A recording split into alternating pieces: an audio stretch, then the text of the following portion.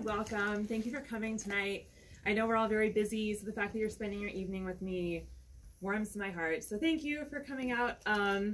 So yeah, Kingsbane. Okay, so just to sort of gauge the room, who here has read Furyborn? Okay, great. Who here has read Kingsbane? The lone hand. You know things. I know things. So great, that's good to know.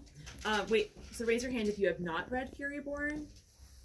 Great, so I'm going to keep this like very friendly to you, as spoiler free as possible. So what I thought we would do, I'm just gonna, for those of you who don't know what the books are about, I assume that most of you do, but I'm going to describe the books, and then I'm going to do a short reading, very short. I'm not gonna make you sit there forever and ever listening to me read, because that gets old really quickly. And then I'm just gonna sort of word vomit at you for a bit about how much I love these books and how much they mean to me, and then we're gonna do a Q&A and then a signing. Yeah? Okay.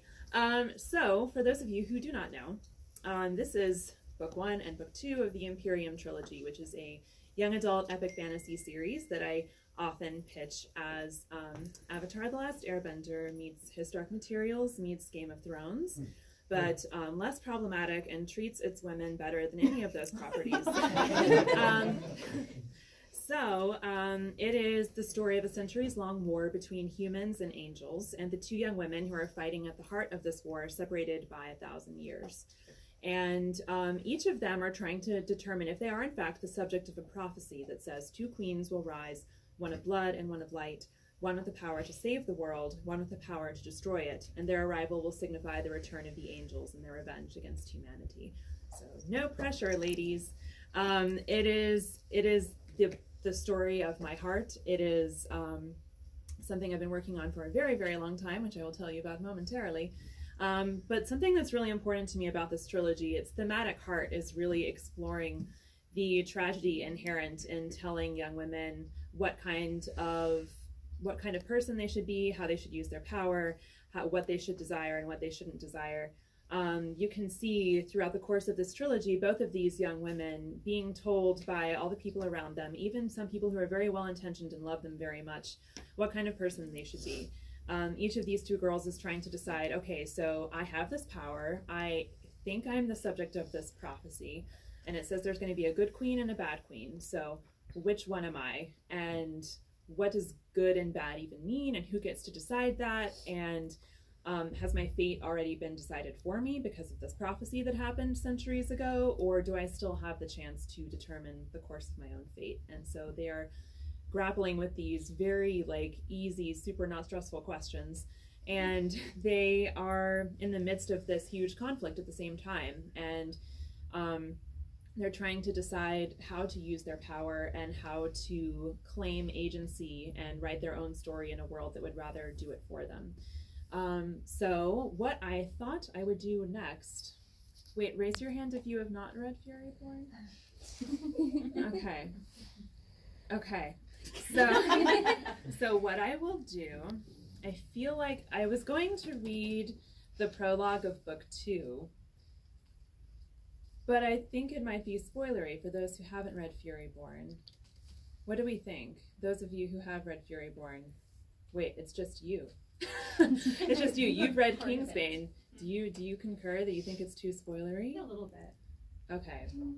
But do you also say who cares and read it anyways? Raise your hand if you want me to read it anyway. Okay. That's enough hands. So I'm just going to read it, I think, without context. Should I read it with context?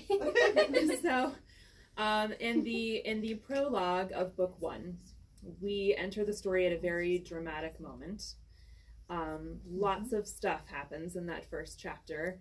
And then from there, we split off into 2 POVs, 2 narrators in 2 different times, and they're separated by 1,000 years. So after this prologue, which is sort of the linchpin of the whole trilogy, narratively speaking, we then go into Riel, who's one of our 2 protagonists. We flash back 2 years earlier and see what led up to that momentous, very intense prologue. And then our second narrator is 1,000 years in the future, Eliana, and it alternates back and forth between their perspectives so that we learn, first of all, how we got to that point in the prologue, and then what the heck they're going to do after what happens in that prologue. So in that prologue, there is a young boy named Simon, and we see everything that is happening through his eyes. And at the end of that prologue, how can I describe this without spoiling? At the end of that prologue, there is a huge magical thing that happens, and he disappears. Okay? So, and then the prologue of book 2 picks up right at the end of the prologue of book 1 through Simon's eyes. Okay, so it is called, the prologue of book 2 is called A Traveler and a Stranger. Yeah, this is fine. Okay. Wow, this is, it's going to be spoilery. It's okay, it's fine. When Simon awoke, he was alone. He lay flat on his back on a scrubby plain, veined with brown rocks and white ribbons of ice. The sky above him was the color of slate, choked with sweeping clouds that reminded him of waves, and from them fell thin spirals of snow. For a few moments he lay there, hardly breathing, the snow collecting on his lashes. Then the memories of the last several hours returned to him. Queen Riel giving birth to her child, Simon's father, his mind no longer his own, throwing himself off her tower, Riel thrusting her infant daughter into Simon's arms, her face worn, her eyes wild and bright gold. You're strong, Simon. I know you can do this. Threads glowing at his fingertips. His threads, the first one he had ever summoned on his own without his father's guidance, and they were strong and solid. They would carry both him and the child in his arms to safety. But then, the queen, behind him in her rooms, fighting the angel named Corian, her voice distorted and godly, a brilliant light exploding outward from where she knelt on the floor, knocking Simon's threads askew and summoning forth new ones, dark and violent, overtaking the others. Threads of time, more volatile than threads of space, and more cunning. He tightened his arms around the screaming child, clutched the blanket her mother had wrapped around her, and then a rush of black sound, a roar of something vast and ancient approaching. Simon surged upright with a gasp, choking on tears, and looked down at his arms. They were empty. The only thing left of the princess was a torn piece of her blanket, slightly singed at the edges from the cold burn of time. All at once he understood what had happened. He understood the immensity of his failure. But perhaps there was still hope. He could use his power, travel back to that moment on the terrace with the baby in his arms. He could move faster, get them both away to safety before Queen Riel died. He pushed himself to his knees, raised his skinny arms into the frigid air. His right hand still held the child's blanket. He refused to let it go.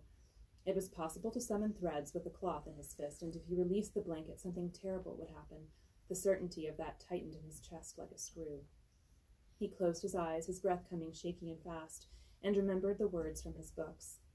The Empirium lies within every living thing, and every living thing is of the Empirium. Its power connects not only flesh to bone, root to earth, stars to sky, but also road to road, city to city, moment to moment.